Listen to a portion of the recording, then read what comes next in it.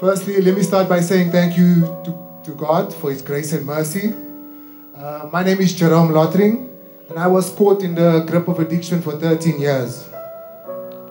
My addiction stripped me of my assets, and most importantly, my self-respect and my dignity.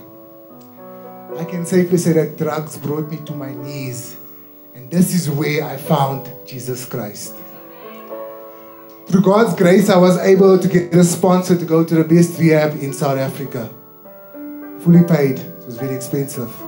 I remember I prayed to God while I was an addict, and 2 weeks later He answered my prayer, and someone sponsored me financially to go to rehab for 12 months. At this place I found my spirituality. After coming out of rehab in December 2011, I looked for a spiritual home. And I remember that my nephew, Osman Goliath, I think he is here, here's Ozzy. He had a bumper sticker on his car. And that the bumper sticker read, "Jesus freak, so what?" I was amazed at this declaration. And I wanted to know and see what is happening at that church that allows Ozzy to be so bold to declare his love for Jesus.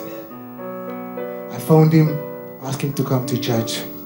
Upon arrival here, I knew that I found my place of worship amongst the saints.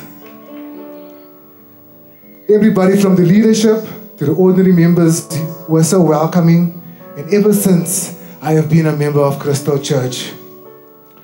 So from Ozzy to all the saints, the leadership, everybody here touched my life. God bless you and thank you. Praise the Lord. So Ozzy was really Andrew for you. And Ozzy, just stand there. Just this week, or is it last week? This week they robbed Ozzy, and he's in church this morning with at least 5 step holes in his body. But he's here this morning, and to the devil, you are a liar.